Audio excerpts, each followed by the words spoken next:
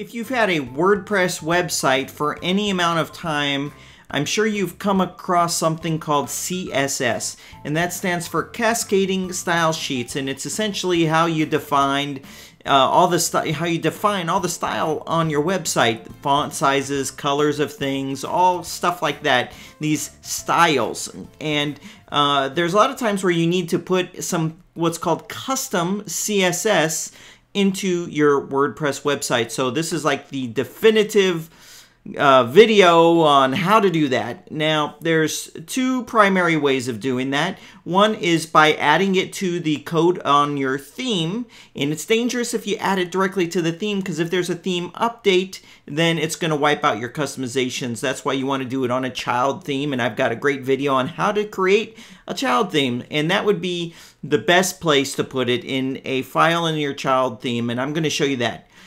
There's an alternative way, and you can download a plugin, and this plugin will store all your custom CSS. Sometimes that might be a little easier, or it might make you feel a little bit more comfortable.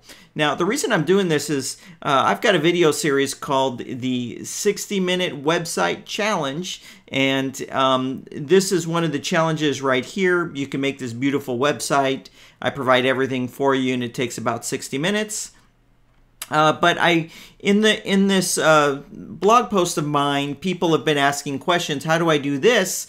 And so I say this is what you need to add, this custom CSS. So let's scroll down to one of those comments from today. So I'm scrolling down here, and here's someone that asked how to increase the size of the logo. And this is something done with CSS. So here's this little bit of CSS I gave him, but I just wanted to make this video so everyone that I'm saying use this custom CSS, you'll know what to do.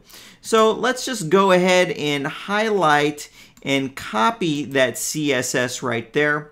Now I'm going to go into the back end of one of my WordPress websites. So here it is.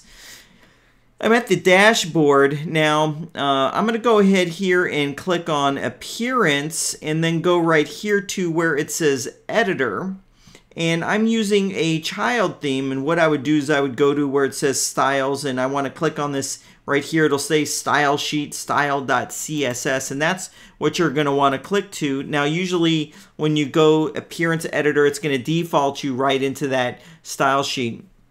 Now, like I said, if you have a child theme, that's how you want to do this. You don't want to put this into your core theme, because when there's an update, it's going to overwrite all your customizations. So you would go here, click on Style Sheet, scroll down to the bottom.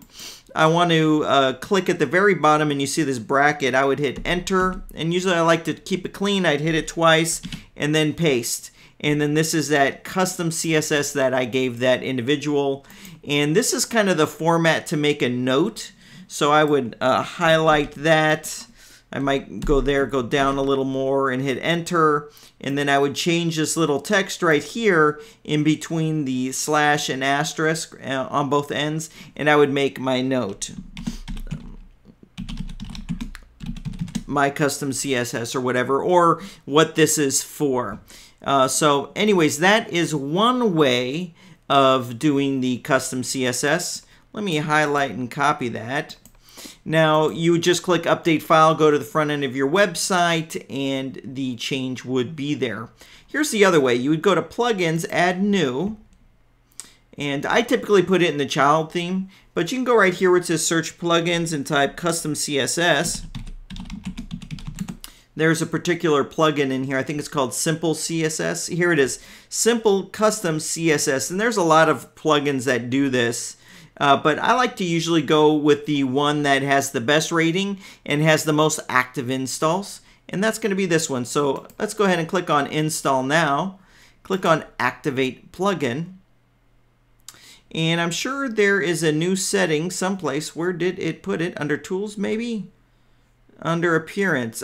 There it is. Now there's a new option underneath appearance that says Custom CSS. You can click on that, and this is where we would go ahead and enter the CSS. So when I click in there, I want to go to a new line, keep it clean, and then paste, and there's my custom CSS, and here's where I can make my note. What's kind of nice about doing it in a plugin like this, it can add the different colors to the code so you can kind of distinguish what you're supposed to edit.